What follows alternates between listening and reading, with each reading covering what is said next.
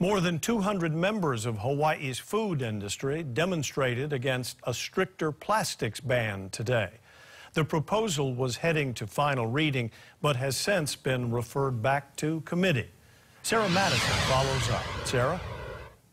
Joe, the intent of the proposal is to ban plastic utensils and containers normally used for takeouts. But opponents say how it's written now would ban all plastic food packaging, which would cripple only local food manufacturers. No bread, snacks, and poi. That's what hundreds of business owners and employees of the food industry are saying could happen under a stricter plastics ban.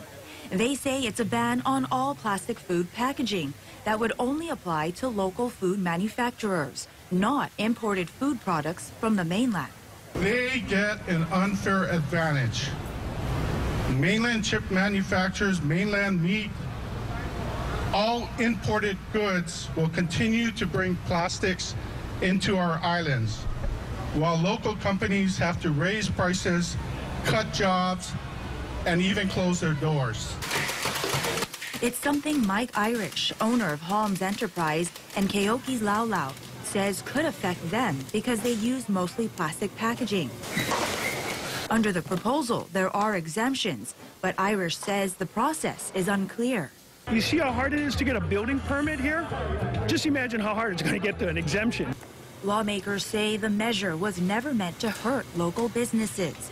Last week, City Councilman Tommy Waters says he requested the proposal be referred back to the Public Safety Committee that he chairs. One of the things we're thinking of doing is just taking prepackaged foods off the table. And I don't want to commit to any specific language, but we're looking at the language that that Hawaii County currently has in its ordinance with regards to prepackaged foods.